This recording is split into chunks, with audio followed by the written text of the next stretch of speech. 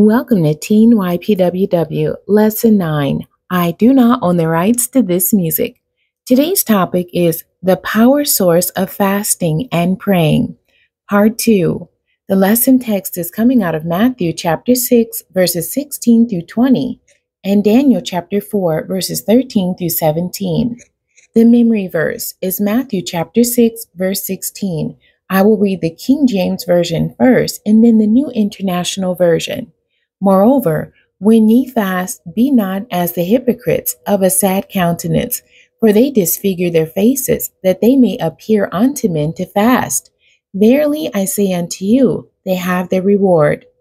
The New International Version. When you fast, do not look somber as the hypocrites do, for they disfigure their faces to show others they are fasting. Truly I tell you, they have received their reward in full. The key for today's lesson, fasting, the do's and don'ts. The focus for today's lesson, fasting, a targeted, driven discipline. Let's review some fundamental basics of the discipline of fasting. Beginners are encouraged to start slowly. You can fast for just one meal a day or one day a week. As you learn more about fasting, you will build up your spiritual muscles and fast for longer periods of time as the Lord prompts your heart to do so. As you increase your days for fasting, proceed with caution. Remember, as discussed in our last lesson, it's important for you to have medical approval before you fast. For some teens, these fasting lessons may seem elementary in their presentation, especially if there are veteran fasters in your family. I, as well as many of the saints I know, have gone on extended fasts for several days at one time. This is great, for I know firsthand that fasting is indeed a worthy discipline.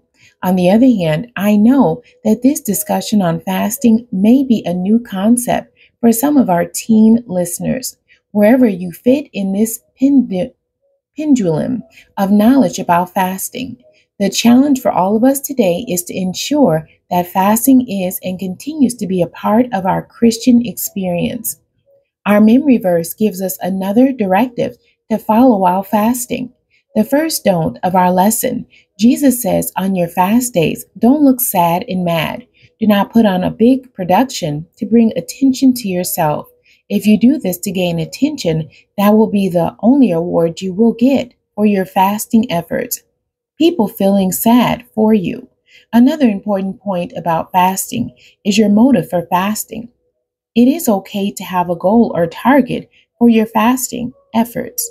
As you pray and seek real-time counseling with your Christian leaders, God will make sure that you gain clarity and understanding about this powerful Christian discipline. When done properly, fasting will prove to be a spiritual blessing in your life and in the life of others. In our scripture lesson today, we learn about the prophet Daniel and his 21-day fast. God gives Daniel dreams and visions throughout his life about the destiny of God's people, the government, and the economy of his times, and in the future. Some of the dreams were so powerful and visually dynamic that Daniel would get sick and faint afterward. He loved God's people so much and wanted to be able to share the correct interpretation of these dreams with them. Therefore, he prayed accordingly. The dream of our lesson today inspires him to go on a 21-day fast to ensure his understanding of its meaning. It is important to note that this fast was not an absolute fast without any liquids or food. The Daniel fast, which is still popular today, was one where he ate plain food, fruits, vegetables, and water. He had no meat or wine during these 21 days. It is a good thing and a God thing to fast. Our hope is that you teen listeners embrace this discipline with all your might. Fasting can transform your prayer life into a richer and more personal experience. Fasting can result in a dynamic, personal revival in your own life and make you a channel of revival to others.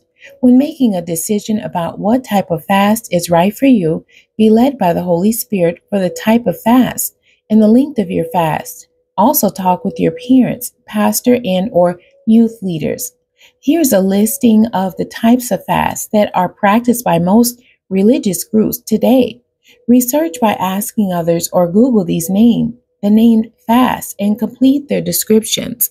It can be an absolute water fast, water and juice fast, or a Daniel fast. The questions for today's lesson.